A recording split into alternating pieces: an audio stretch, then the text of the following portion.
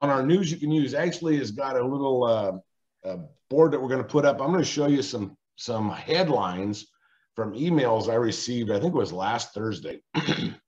These are all separate emails that I received from wholesalers.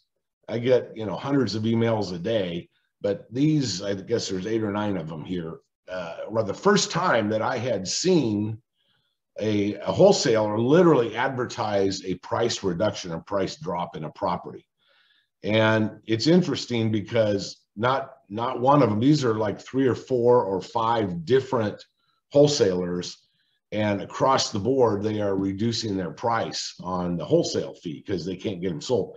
The last time I looked back, the last time I searched for price reduction, price drop, overpriced, and then renegotiated, which is the politically correct way you want to say, I have to drop my price because I can't get it sold. Last time I saw one of these was in March of 2021.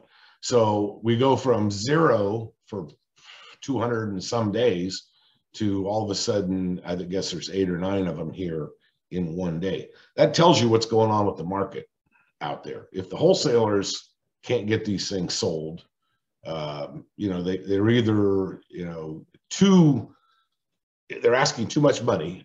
Some of these things are small, $5,000 price reduction, $8,000 price reduction.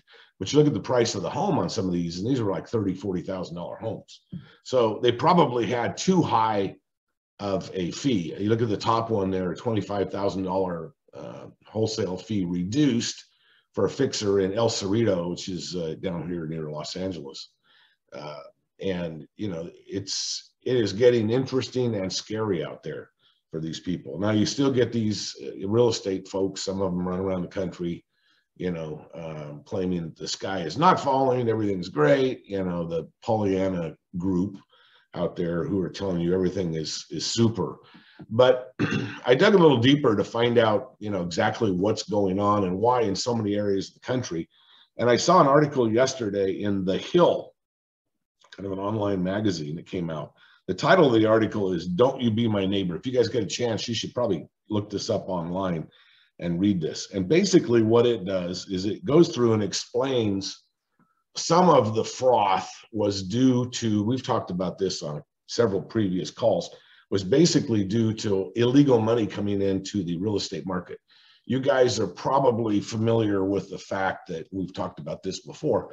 Real estate is one of those very, very, very unusual businesses that can still take cash. So if you go into the bank and you deposit or take out more than $10,000 or $99.99, more than $10,000 in cash, or bring in more than $10,000 to deposit, you're going to have to fill out a form that the federal government, in theory, will investigate to make sure that the sources and uses of those funds are legal.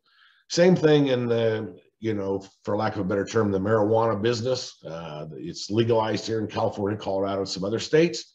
But you can't pay cash for this stuff. If you go in, you have to pay cash for it, but it's the other way around. You have to pay cash for it, but they have a hard time depositing that money. They can't put that money into banks in most cases because it's all cash. The exception to this is still the real estate business. And I'm not sure why it's been like this, but you can literally buy an $800,000 house and bring in, $8,100 bills to your title company, and you can buy it. And they don't give a second hoot to this deal. Well, the federal government's announced a new program that they're going to institute called it's a strategy, the strategy on countering corruption. And, a lot of this has been uncovered by investigative journalists where they've gone around the country. It's been commonly known that, mobs, for example, in Southern California, it's the Mexican mafia. In Sacramento area, it's the Russian mafia. In Miami, it's the Democratic Republic of Congo, the Congolese elite who've smuggled $800 and some million out of the country. And they're putting this cash into these large mansions. But as the investigations went on, they found that all over the country at lower levels, people are buying, beater houses. They're buying mid-level priced houses. They're buying low priced houses. And they've got straw men all over the country with cash who are buying these properties. And so some of the froth, I think, when it's all said and done, and they finally stop this ability of real estate to be bought in cash. In fact, it literally, if you're going to an auction in California, you've either got to have a cashier's check or you've got to have cash. And almost everybody goes in with cash rather than cashier's checks. So it's an interesting trend. I think it's partially responsible for the froth we've seen in the market over the last couple of years. And when that, these types of funds cease coming into our marketplace, you're going to see, a lot less buyers. It was an interesting thing. You guys probably watch these shows like I do, Flip or Flop, which is based here in Orange County, in California. It focuses on, you guys have seen Tariq, Tariq and Christina. For the first time this last week, they had a property that didn't get overbid and didn't even make it to their ask price. So they've done a big rehab, put it on the market for $999,000, which is kind of a mid-level priced home in Orange County, California, believe it or not. That's a starter home. And they were expecting multiple bids, as they always get, over that. And they got one offer at $975 that has not yet closed. So you're seeing that trend where the prices are going to be coming down because there's less bidders, less buyers.